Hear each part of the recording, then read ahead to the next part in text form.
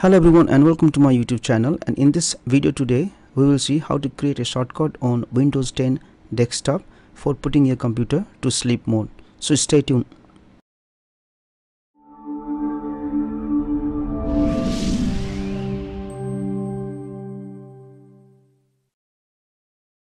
To create a shortcut for sleep mode in Windows 10, right click on the desktop, select new and click on shortcut.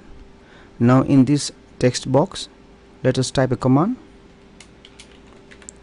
run dll32.exe space powrprof.dll comma set suspend state space sleep.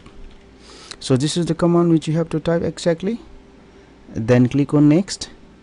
You can give the shortcut name for this shortcut as sleep mode or whatever you like, and then click on finish. Okay, now if you want to change the icon of this shortcut, right click on it, properties,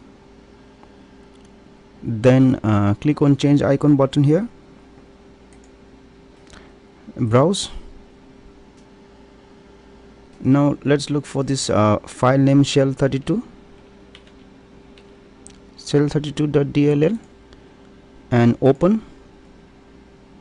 Now you can see different icons here. Select whichever icon you want for this shortcut and click OK, apply, OK.